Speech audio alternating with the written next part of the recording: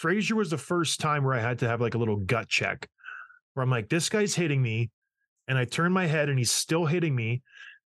And I had an internal thought process. And this is happening during the fight. This all happens in the first 10, 15 seconds of the fight.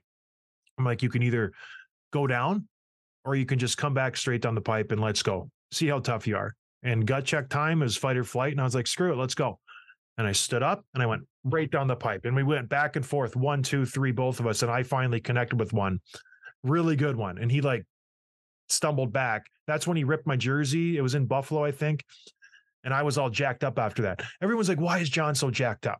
It's because I like faced my fear kind of, and I'm getting deep and, I love it. Whatever, Yeah. philosophical, but I could have just backed off and said, you know what, take the easy way out. Just give a little couple jersey jabs. And I was like, screw it. Let's go.